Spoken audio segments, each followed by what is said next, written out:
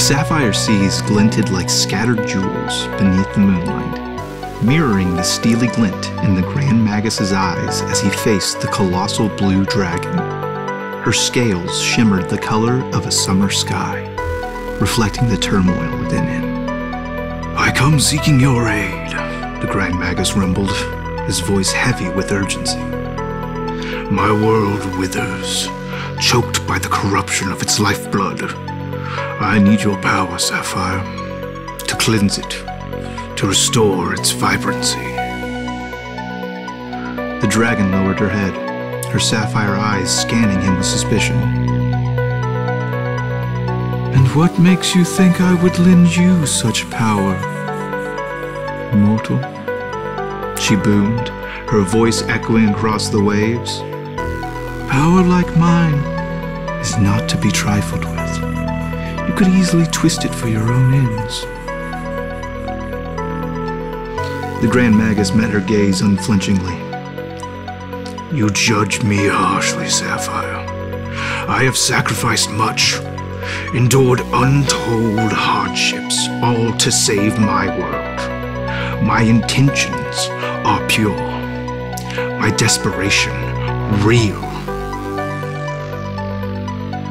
Silence descended, broken only by the lapping of the waves.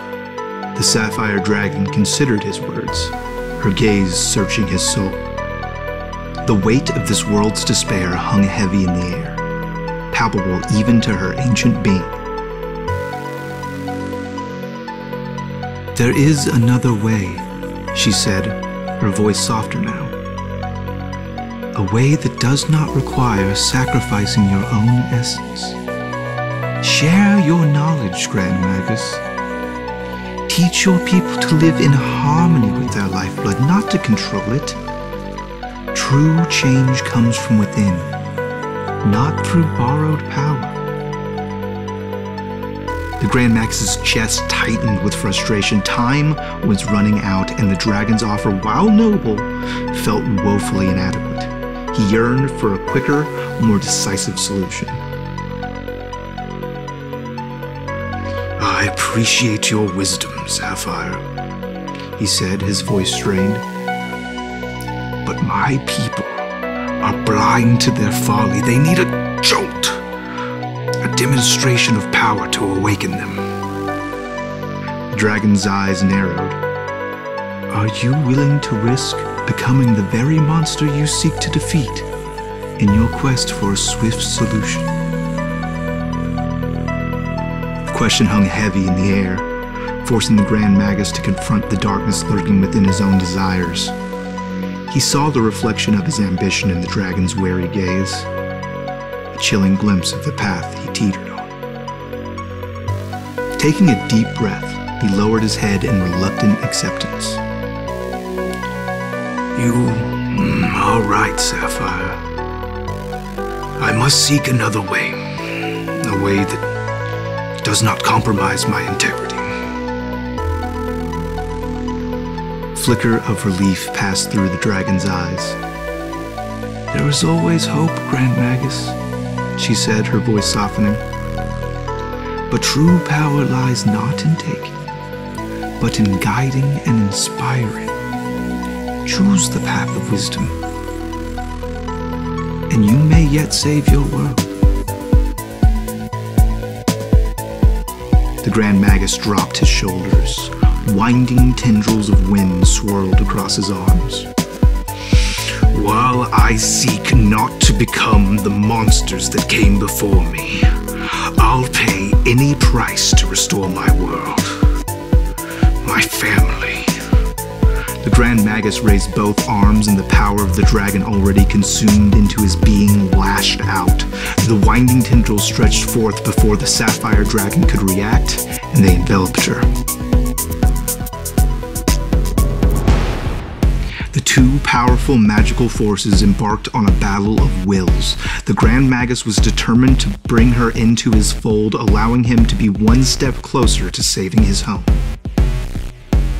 The sapphire dragon fought with all the ferocity of the raging sea. A massive storm began to brew around the pair as an unseen war waged between them. too far to give up now. I may not be forgiven for this. The words slid from his mouth through the grit of his teeth. But it will all be worth it in the end. The pain you and your siblings feel, it won't last forever. An explosion of rain and lightning filled the air between them. When the storm had settled, only one stood on the sandy shores of the small remote island. In the heart of the sea.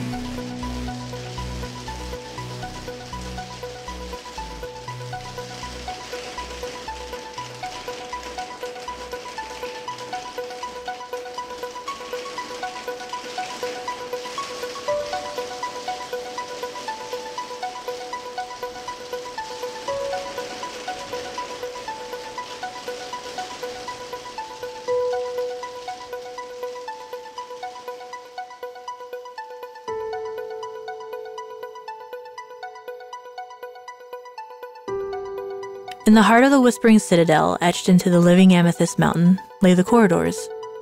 Whispers called it a library of worlds, a labyrinth of lost memories. Towering arches stretched as far as the eye could see, each gateway carved from obsidian and inlaid with stories woven in stained glass. Some shimmered with vibrant hues, depicting realms bathed in sunlight and joy. Others remained dark, etched with swirling grays and blacks, hinting at forgotten tragedies. Among these ancient tales walked Ilaria, an elven girl with hair the color of a blossoming cherry tree, braided into intricate knots that held the whispers of windswept meadows. A two-handed sword, engraved with runes of forgotten power, rested comfortably across her slender back. With emerald eyes, she scanned the endless corridors, searching for a spark, a pull that resonated with her destiny. She wandered past scenes of bustling cities built on clouds, where winged creatures soared, traded laughter, and sung with the stars. Each door presented a glimpse, a temptation to step through and explore, but none felt like home. Some, she noticed, had no glass at all, only a chilling emptiness behind the obsidian frame. Whispers spoke of worlds devoured by shadows, swallowed by the silence within. As she journeyed deeper, the whispers grew louder, guiding her towards a lone door standing apart from the others. Its frame resembled petrified roots, twisting and gnarled as if reaching for something unseen. Unlike its gleaming neighbors, it held no colorful story. Instead, swirling shades of gray and black formed at the base, depicting a twisting mass of energy that resembled the life stream. But its vibrant purples and blues had dulled, choked by the shadows that crept upwards. The top half of the glass was shrouded in darkness, an ominous hint of green and black flames licking at the edges. Curiosity battled trepidation within Ilaria. What story lay trapped within such an ominous portal? Could it hold the answer to the unease that gnawed at her soul? Hesitantly, she placed her hand on the cold obsidian, feeling a pull, a tug of fate. As she pushed, the door creaked open with a sigh, revealing a swirling vortex of darkness, pulsing with an unsettling energy.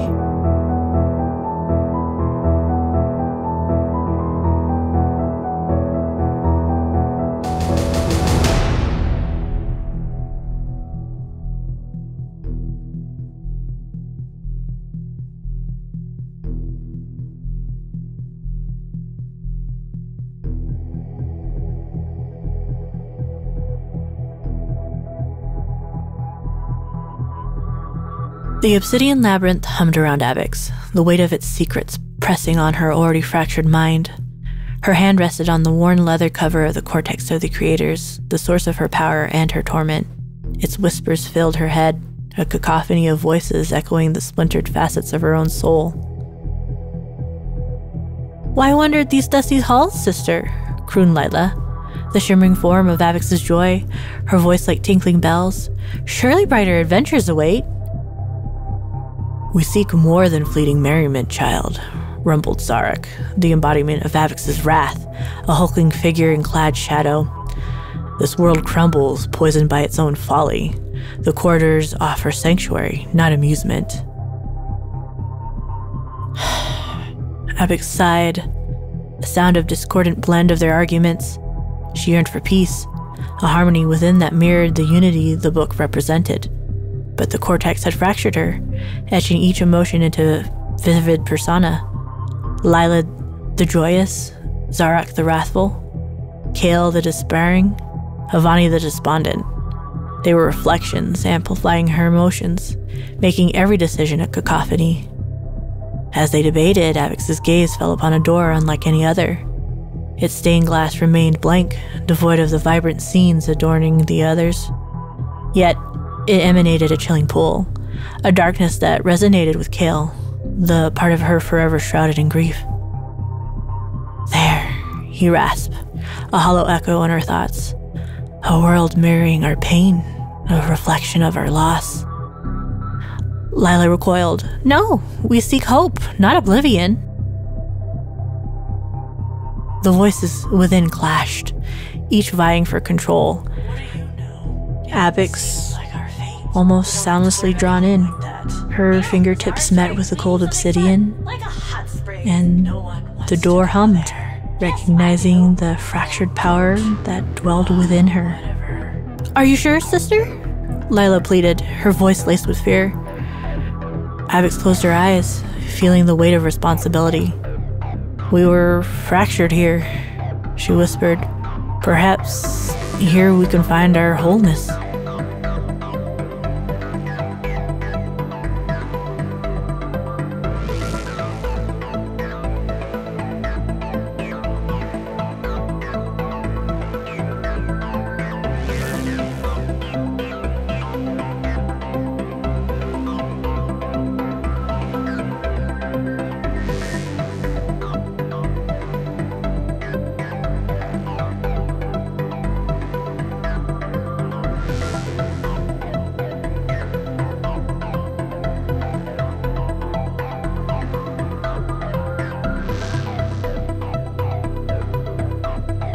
Kristoff Shindo, the Silver Serpent, felt the world shudder beneath his bare feet. He stood on the crumbling ruins of Goron's last watchtower, overlooking the once vibrant landscape. Where emerald forests once swayed, only barren stalks remained. Crystal clear rivers now ran gray and sluggish, reflecting the dying world above. The whisper spoke of the arcane torrent, its vibrant song choked by greed and unchecked magic, its colors fading into a chilling grayscale. Avia the Blue, her ebony eyes mirroring his turmoil, stood beside him. The whispers grow urgent, she said, her voice laced with dread. Goron's harmony fades. Kristoff had long anticipated this day. He'd seen the telltale signs, the withering foliage, the dim skies, the frantic glint in the eyes of desperate sorcerers. His warning, like smoke on the wind, were ignored. There's one hope, he said, his voice firm, a spark of defiance igniting his gaze. The doors of Goron, they say they lead to another world. Avia, ever the pragmatist, narrowed her eyes. Legends and myths, Kristoff. Are we truly to gamble our fate on such fables?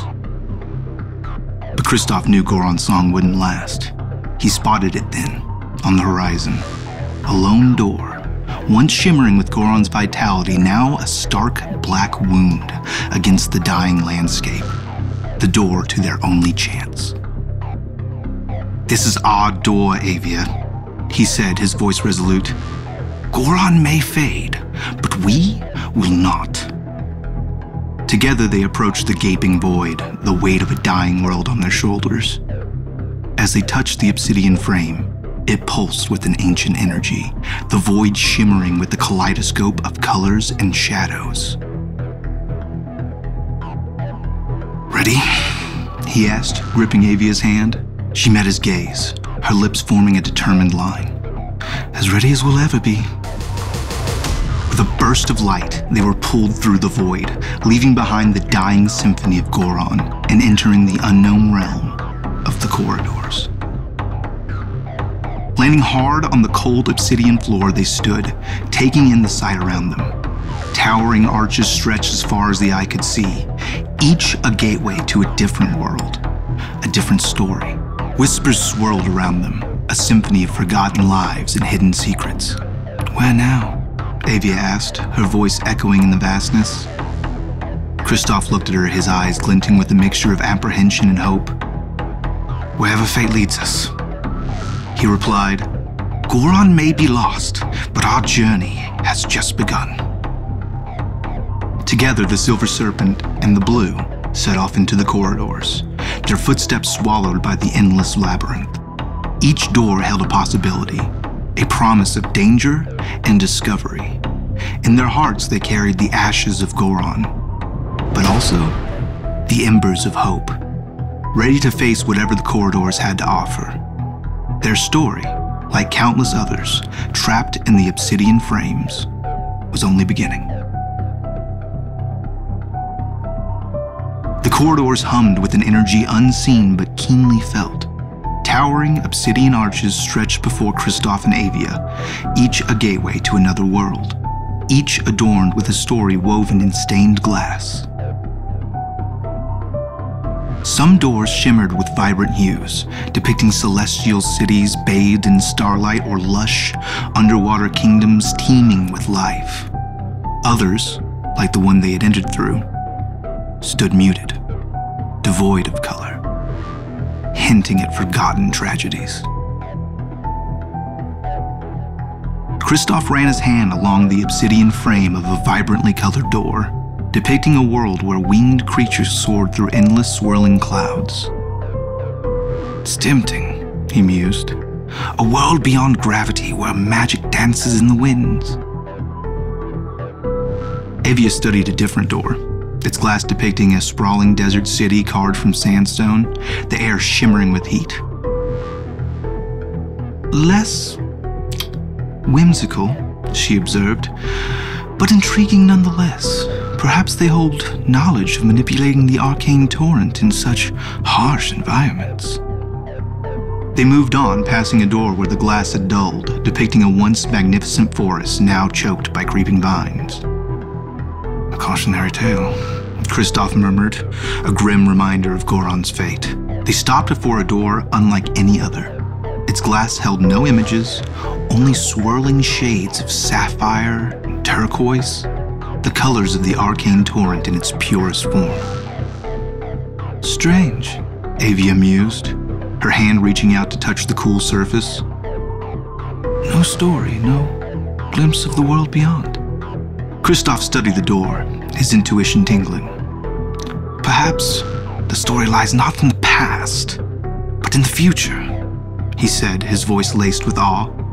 A world yet to be written, shaped by those who enter. Avia considered his words, her brow furrowed. Intriguing, but also risky. We walk blind into such a world. He nodded, understanding her concern. Indeed, but Goron offered no other options. Here, we have a chance. Not just for survival, but to rebuild, to learn from our mistakes. Silence hung between them, heavy with the weight of their decision. The corridors offered countless possibilities, each with its own risks and rewards. They were refugees, clinging to the wreckage of their world, yet within them burned the embers of hope, a yearning to build anew.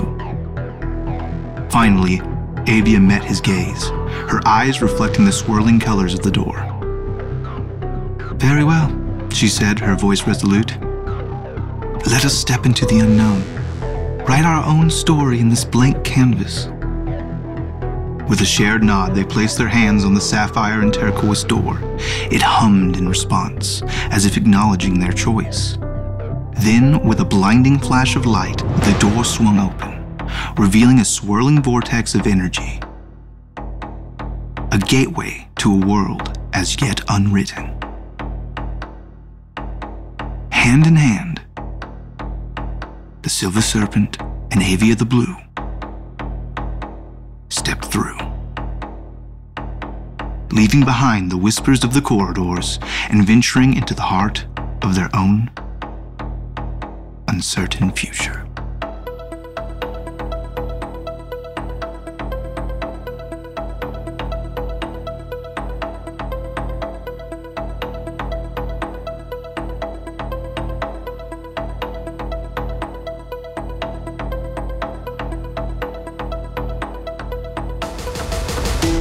The corridors hummed with forgotten magic, an endless labyrinth of stained glass gateways whispering tales of distant worlds. Rowan, an elven bard with a twinkle in his eyes and a mischievous song on his lips, stumbled through one such gateway by accident, thanks to a misplaced step in a particularly slippery lichen patch. "Well, fuck me," he exclaimed, dusting himself off. "Looks like your boy Rowan just landed himself in another dimension. If this is Wynn's doing, I'm going to give him a kick where his good berries should be." He thought to himself, "Does Wynn have good berries? Probably not, that old viney bastard." He strummed a jaunty tune on his lute, its melody echoing through the cavernous hall. Each towering door, adorned with vibrant scenes or ominous emptiness, beckoned him closer. He stopped before a door depicting a bustling underwater city, merfolk shimmering amidst coral castles. "Sounds fishy," he quipped, tapping his foot to a seafaring shanty. Then his gaze fell on a door depicting rolling green hills under a double sun. "Two suns? Now that's a hangover I can relate to," he chuckled, strumming a bluesy riff. But not all doors held light-hearted amusement. He approached a door with swirling shades of gray, depicting a once mighty kingdom now in ruins. "Bleak, but maybe they appreciate a good dirge," he mused, humming a somber melody. His lute's melancholic notes hung heavy in the air. He stopped before a door unlike any other. Its glass held no images, only swirling shades of sapphire and turquoise, the colors of the arcane torrent in its purest form. "Well, I'll be. It looks like that place Kristoff jumped into. What did he describe it like? His skin being ripped apart or some nonsense?" Rowan shook his head, dusting off the memories. "This one doesn't have a story yet, it seems. A place." He strummed a regal and upbeat melody, "where Rowan can be the king!" He pushed forward through the door and vanished into the world beyond.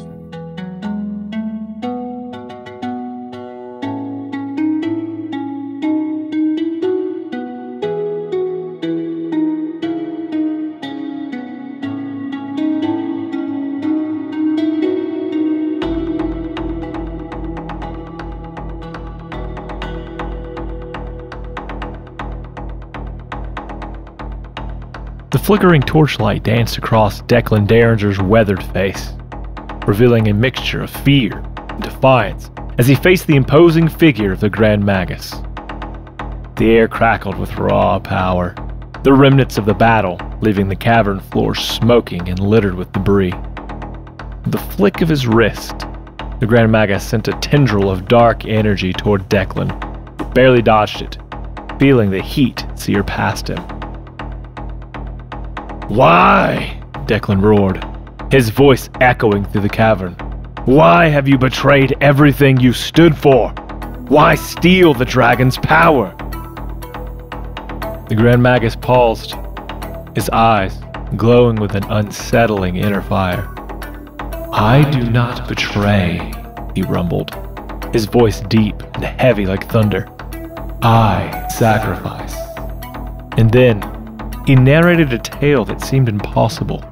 A tale of a distant world, bathed in sunlight the color of amethysts. A world where magic flowed freely, not in controlled spells, but in the very lifeblood of the planet, the life stream. He spoke of his wife, her laughter echoing in the wind, and his son, whose eyes glittered with the boundless curiosity of youth. But the harmony was fragile. As generations honed their magic, their desires grew, their ambitions fueled by the boundless life stream. They tried to control it, to bend it to their will. Slowly, a darkness crept in, twisting the once vibrant flow to a stagnant, polluted entity. The sun dimmed, life dwindled, and his son, now a pale shadow his former self, succumbed to the illness. My magic couldn't save him, the Grand Magus continued, his voice thick with emotion. But I saw a chance here, in this world. Dragons, ancient and potent, their magic raw and untamed. If I could consume it, purify it with my own will, perhaps I could cleanse the lifestream back home and save my world. His gaze held Declan's, boring into his soul. Do you understand? I do not seek power for myself, but for a chance to redeem myself, to bring back the light to my son's eyes. Declan was torn. The Grand Magus' pain was palpable. Desperation raw. But the fear remained. The knowledge of the harm he had already inflicted, the innocent lives lost in his thirst for power.